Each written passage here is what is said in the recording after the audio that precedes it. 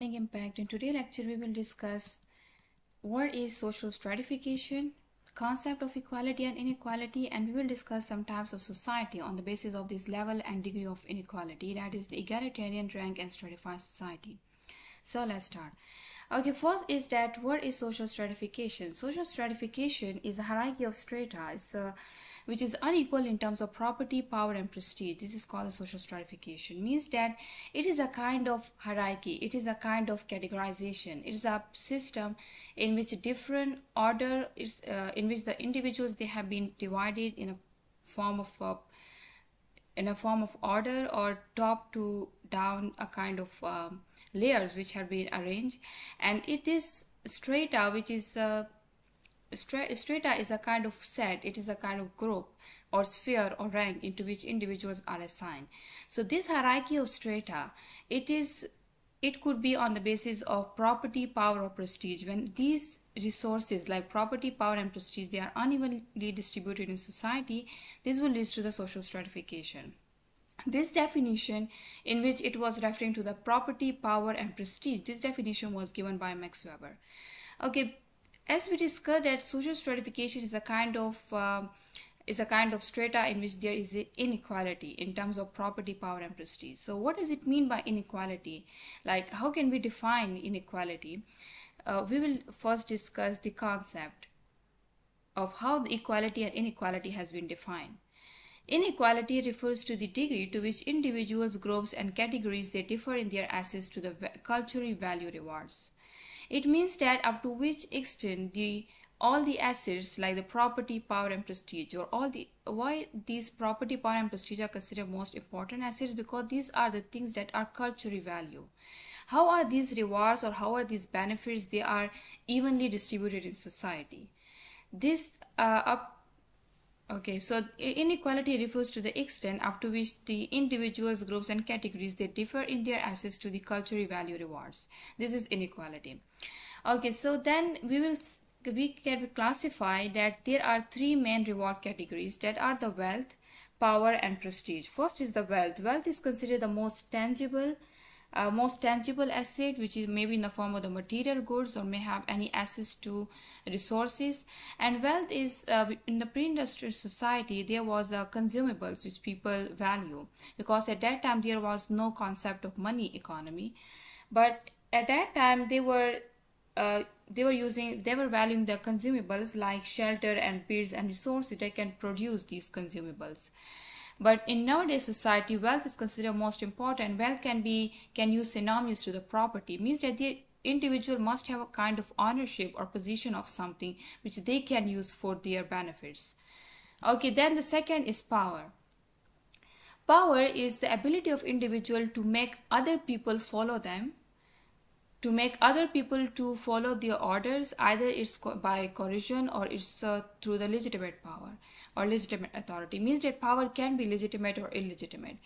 But as mostly we think that those who have more power, those who have more wealth, they are mostly more powerful. But it's not always the case. For example, in case of the societies where there are some traditional authority which they value. For example, those people who value the society when they value the religious leaders, the charismatic leaders, or they value a kind of traditions like black magic. So those individuals who have the knowledge of that cultural value rewards, they will have more power in that society even if they have minimum wealth. So power is also considered one of the most important category on the basis of which the social stratification is usually considered. Okay, and the third is prestige. What is prestige? Prestige is the admiration, the respect, the overt agreement towards individuals, and what kind of respect and it has been entitled with individual. It depends on a kind of society, the perception of society, how the judgment of society, that how people they judge the other individuals.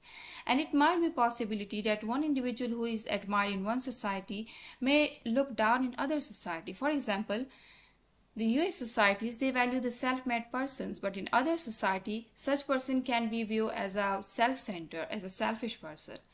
So there is a difference in a judgment and the perception of individuals which affect this prestige, which is considered one of the most important category. So these are three important reward categories on the basis of which the society has been classified. Okay, then there are three systems. Morton Freud identified three systems in 1967 based on the level and kind of inequality. What kind of inequality exists in our society? And what is the level of that inequality? Morton Freud considered these two factors, and they classify the world societies into three major systems, and that is the Egalitarian Society, Rank Society, and Stratified Society. Now, what is Egalitarian Society? Before we look into the Egalitarian Society, we have to look into the Freud's classification, that what are the major principles or what are the important assumptions he had made for this classification. Freud clarified 4 points about his classification. He said that these categories don't refer to access to rewards based on gender or age. It means that those societies who have been classified as egalitarian, means that they have equal status, or where there is a rough equality, there might be a possibility that there was a discrimination on the basis of gender or age. Gender discrimination and ageism, which is discrimination on the basis of age, or we can say that the stratification on the basis of gender stratification on the basis of age, these factors has been excluded when Freud classified the world societies into these three categories, meaning that he didn't consider these two factors. So when we discuss these three societies, we need to keep in mind that gender or age, these two factors have been excluded. And the second thing is that these categories, they are merely point along a continuum of inequality. It means that Freud actually gave a kind of range on which on one extreme there is a society which is at perfect equality, which is egalitarian, and on other extreme there is a society that is stratified, and in between them there is a ranked society. But these are just descriptions, the mere descriptions of society which, according to Freud, that they move from egalitarian to stratified. There might be a possibility that there is some society that exists in between the rank and the egalitarian, or in between the rank and the stratified society. So we cannot use we cannot use any kind of point that at this point there was a society which was perfectly egalitarian or which was perfectly ranked. The societies, they were mostly, as we know that societies are dynamic, so they will societies mostly gain the characteristics of different other cultures. So we can say that these categories cannot be used as a fixed reference, or it cannot be used something to determine that at this point that society exists. It is like we use that society was nearly egalitarian. There was rough equality. This is not a kind of perfect scale. And third is that egalitarian rank and stratify is the temporal order in which these three forms develop. Means that we can refer to time in history in which these three societies develop. Egalitarian society, it was about 10,000 years ago, egalitarian society exists, and then after a few thousand years later, ranked society emerged, and then the stratified society. And then 4,000 to 5,000 years, or the next 4,000 and 5,000 years, stratified society spread throughout much of the world. And now is the age where the egalitarian societies are few and most of the societies are stratified. So these are the three types of societies which arise one after another in the temporal order in history. Then Freud before he gave this classification, he clarified two bases for equality and inequality. He said that what we call equality in egalitarian rank and stratified society, and what we call it inequality, these are on the basis, it has two major bases, that why equality and inequality arise in these societies. First is that people value such life. When people, they value equality in society, their society in which majority of people agree that there should have even distribution of resources, their societies were mostly those where there was a rough equality. And there was also some societies where there was such ideologies developed which justify the inequality. For example, if we take the caste system which prevail in ancient societies mostly, And in their societies, there was a concept, ideologies like this is something which has been ordained by God. So the inequality was considered that it is something inherent in a system. It is something designed by God. So that's why people do not strive for change. So equality and inequality exists in society depend on the people desire. And the second reason which he gave, that it was also the regular outcome of how system work. Like it is not necessary that people desire for equality. It might be that equality is generated regardless of what people desire for. How the social system work, it can also lead to equality and inequality. For example, the capitalist system, as the capitalist system is enhancing the inequality between the have and have not class, even if people desire for equality while living under the capitalist system, their struggle will get in vain, because it is the social structure which is leading to the inequality. So he clarified two major points for this, that equality and inequality may exist in society. It may be that people value such life, or it may be that it is the regular outcome of how system work. Okay, so these were the 4 points which was necessary to understand the Freud's classification before we discuss that. Now we will discuss that what is egalitarian society. Egalitarian society is the form of society in which there is little inequality in access to the cultural value reward. So what was the cultural value reward? These were the 3 main which we discussed. That was the wealth, power and prestige. Now it is the form of society in which there is little inequality, means that there was rough equality in access to the cultural value rewards. Egalitarian mostly means that in this the individuals, they have mostly equal status. What are the major characteristics of this society? There was rough equality between families in access to necessities. There was a concept of positions and the wealth object, but their main principle which leads to the egalitarian society was their principle of reciprocal sharing, that there was a wide access to and sharing of productive resources, and there was also influence and prestige based on age and personal qualities and achievements. As we discussed, that this society was classified as egalitarian because there was no other stratification except on the basis of age, on the basis of gender, and some on the basis of personal qualities.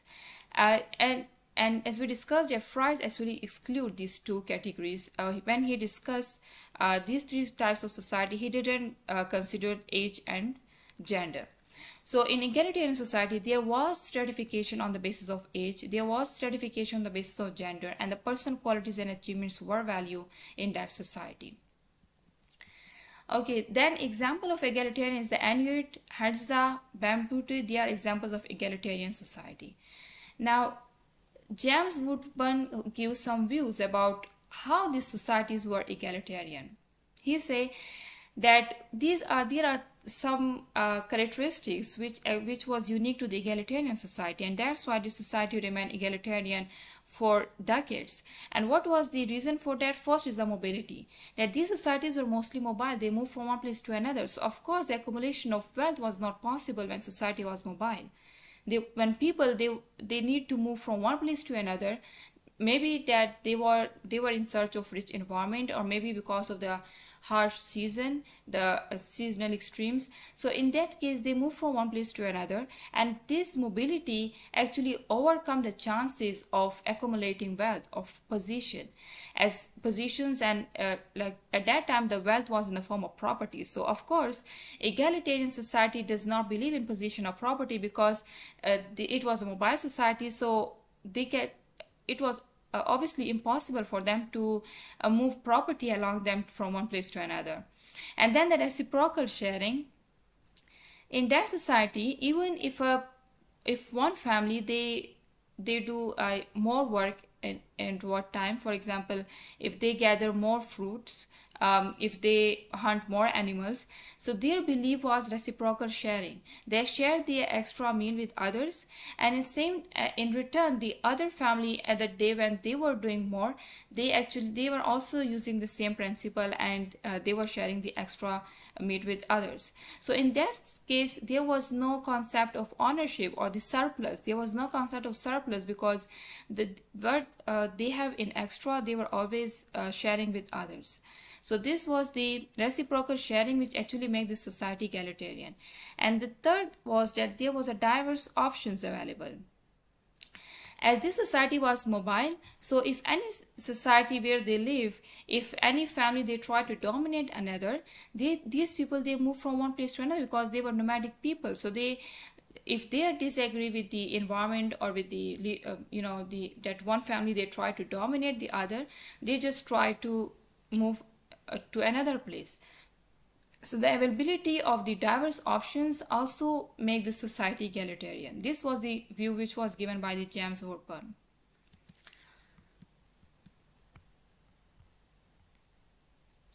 Okay, then what is the rank society? Rank society is a society with a limited number of high-ranking, privileged social positions, groups, and ranks relative to one another.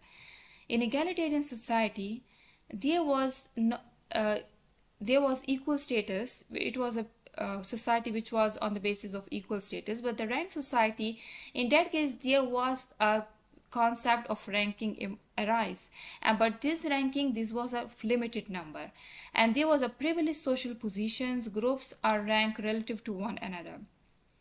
Okay, a rank society is considered as an immediate phase between the egalitarian society and the stratified society.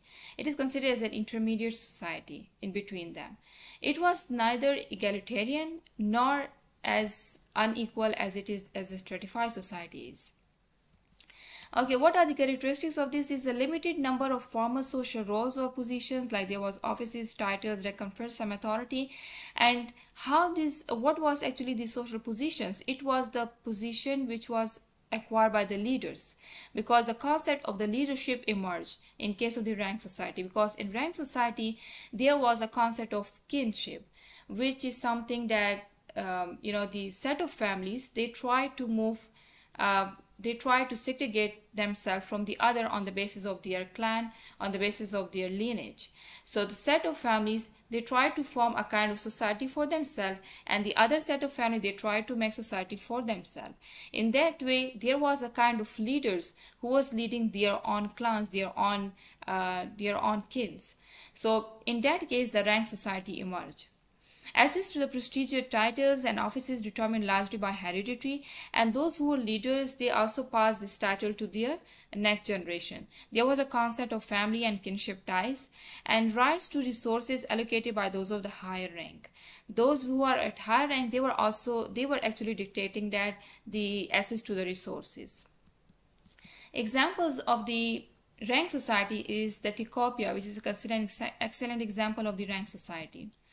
Raymond Field gives some characteristics of Ticopia because he studied this society, and he gives some characteristic that it is how the three characteristic which was described in the egalitarian societies, that it was on the basis of the reciprocal sharing, it was on the basis of mobility, and such characteristics were absent in the rank societies. There was a concept of patrilineal society, means that they were tracing a kind of their ancestry. So in egalitarian, all were living as they are a part of single family. But in case of the rank society, when it becomes patrilineal, they try to trace their ancestors, and on the basis of their ancestry, they actually form a kind of different groups of families. That is known as the family, or the kin groups. Then the sedentary. Ticopia is considered one of the society that was relatively sedentary to the egalitarian society. All the societies that were the mobile, that were nomadic, their societies are considered egalitarian. But those who are relatively sedentary, they are classified as rank societies.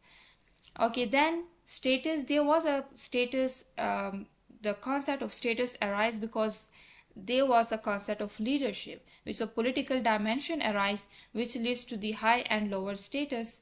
And there was also the food availability, as there was a property rights emerge. So of course the people, they were sedentary, so they try to own the property, and on that property they grow the crops, so there was more food availability.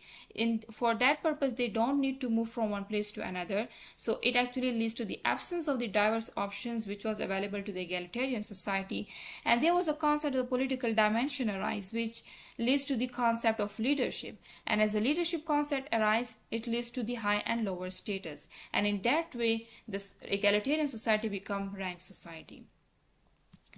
Okay, then the third is the stratified society. Society with marked and variably heritable differences in access to wealth, power, and prestige. Inequality is based mainly on unequal access to productive and value resources. Stratified society is a society in which the levels of inequality is at peak. It is a society where there is a huge inequality as compared to the egalitarian and ranked society. There is uneven distribution in access to wealth, power, and prestige, inequality based on unequal access to productive and the value resources. Okay, so what are the characteristics of the stratified societies? A sharply unequal distribution of material resources and wealth, large inequalities in access to power and the social rewards. So, the society in which we are living today is a stratified societies. There is a global stratification, that there are the societies that are the most industrialized nations, then the industrializing, and then the least industrialized. So the stratification has been arise within the nations, not just in the society, within the society, but it is also among the nation they have been stratified. So there is also a concept of global stratification that has been emerged, and in case of the stratification society, there is a huge and sharp inequality. So what is a social stratum? It consists of families who have roughly the same access to rewards. When we say that there is a social stratification, the stratified societies emerge. So what does it mean by stratum, which is singular to the strata? So stratum is a category in which the people, they have been assigned to a particular category, or we can say a set or rank or a sphere or group. So these all individuals who are part of the similar stratum, they have same access to the rewards. Okay, so stratified societies and the cultural beliefs. Stratified society depends on the cultural beliefs of the country. For example, in North America, Europe, and New Zealand, and other developed countries, the social mobility is possible through education, special skills, hard work, and good luck, because there is within the social stratum, within the social stratification, there is a concept of social mobility, that people can move up and down within the social stratification, within the stratum. But how can they move from one stratum to another? It depends on the cultural beliefs of the society in which individuals live, that what kind of the cultural value rewards are there. So in case of those societies that are most developed, they value the special skills, education, hard work. But in some societies like India, they value educational performance, give it more priority, and the parent, they expend enormous resources in schooling, even in preschools. But in case of the other like Europe, New Zealand, there is also a concept of special skills, the vocational courses, which can lead to the social mobility. Okay, then industrial revolution and the changing cultural beliefs. How industrial revolution changed these cultural beliefs, which in turn changed the social stratification. So in a pre-industrial Europe and the traditional India, the one's position was considered fixed, because there was such ideologies that was prevailing, that it is something that has been ordained by God, that is something by birth. So in traditional India and also in a pre-industrial Europe, there was a concept that one's position, it is fixed by birth. And then beliefs like inequality is hereditary or it is ordained by the supernatural being, such ideologies were actually helping to maintain that kind of fixed social stratification in their societies. Okay, so in nowadays society, we see that there are two types of strata, that is the class system and the caste system. The class system and caste system, I have made lecture on the differences between class and caste. If you haven't visited that lecture, you can visit that lecture to understand the detailed differences of these two. But just for an overview, the class system is a system which is mostly determined by the economic distinction between individuals, which is because of the economic position of an individual. Someone belongs to the upper, middle, and lower class, depends on the economic position of them. And caste system is something which has been ascribed, which is determined by birth, at the time of birth, that in which caste individual has been born. But in case of the Indian society, the caste system has been classified on the basis of occupation. Like there is a particular occupation which has been defined for particular caste. Like for Brahmins, there is a most demanding, and they are those professions that are mostly considered more paying, that is for the Brahmins, and for those which is the least paying jobs, that has been defined for the Dalits. So the caste system in India and the class system, these are the examples of the social stratification. There are also other examples of stratification, like gender stratification. We can take examples of slavery, that is also the example of stratification, and also the other, but the class and caste are considered two of the most important types of the social stratification that exist in our society. So this was all about the social stratification, that how there were three types of societies: egalitarian, rank, and stratified societies, how it moved from one to another, and how industrial revolution then brought change in these cultural beliefs. And so this was all about the social stratification and the types of societies. So this was the end of our lecture. Thank you so much for watching. Leave your questions in the comment section below, and like, share, and subscribe our channel for latest lectures. Thank you.